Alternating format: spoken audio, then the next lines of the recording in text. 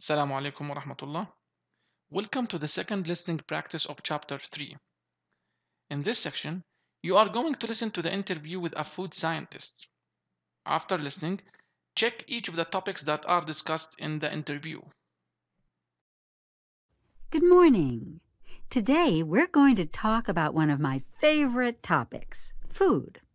It's something we can't live without, yet we might take it for granted in some ways. Have you ever stopped to think about how our appetites and eating habits have changed?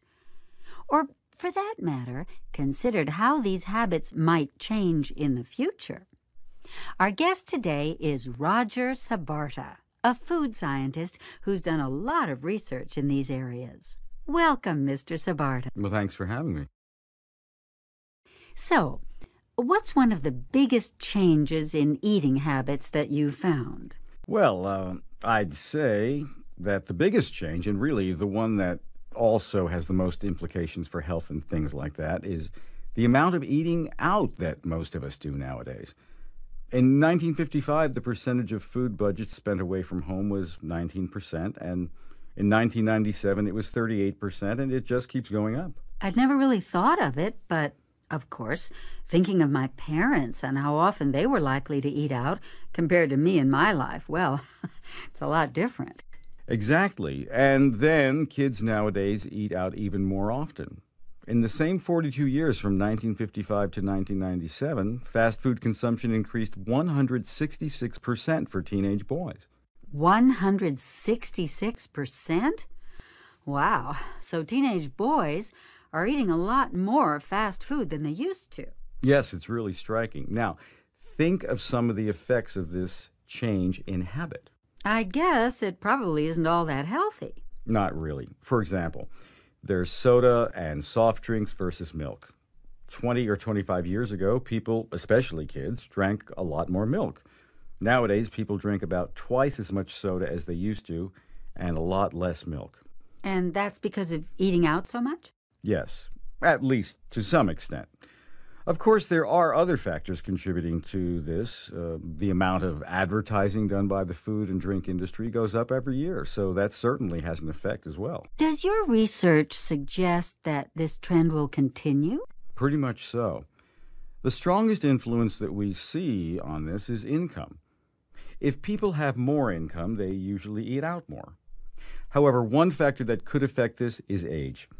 Older people typically eat out less than younger people, and since we expect the population of older people to increase, this could result in smaller numbers for eating out. Unless, of course, older people change their habits and eat out more. Absolutely. It's certainly possible. What else does your research predict for the future? Well, demand for more variety in foods is definitely one thing. We've already seen this change, and we expect it to continue. Just think of the variety of types of food available in supermarkets and restaurants these days. You mean like Mexican food or Chinese food and things like that? Or Indian food or Thai food and so on. Yes. There are so many different types of restaurants in my area compared to 10 years ago. I assume this is because of immigration? Yes, that's right. As new populations come to the United States, of course, they bring food traditions and preferences. So this definitely influences food trends. And these can be positive influences.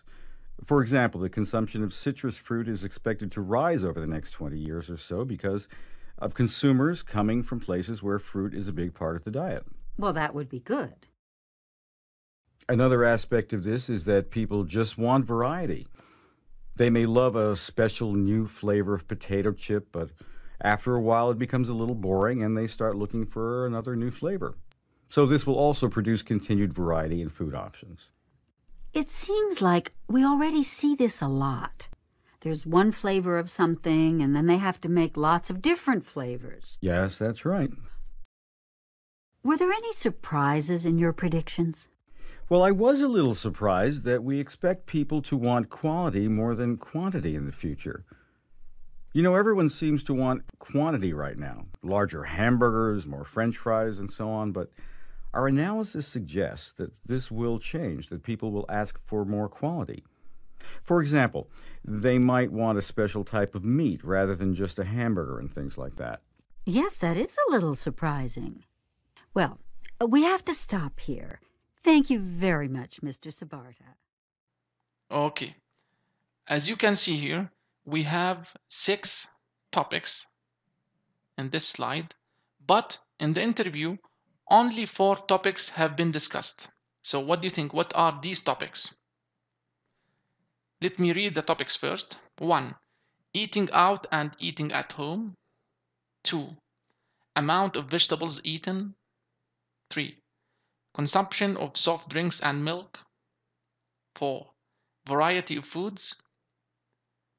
5. Types of supermarkets. 6. Quality and quantity of food.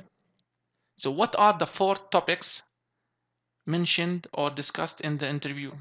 The first topic mentioned in the interview was eating out and eating at home. The second topic was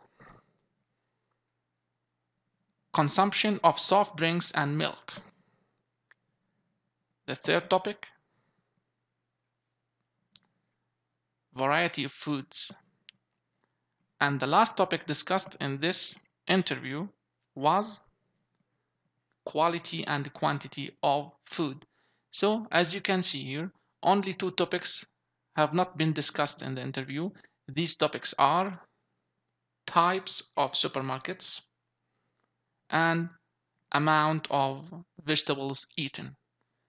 Thank you very much and see you next time.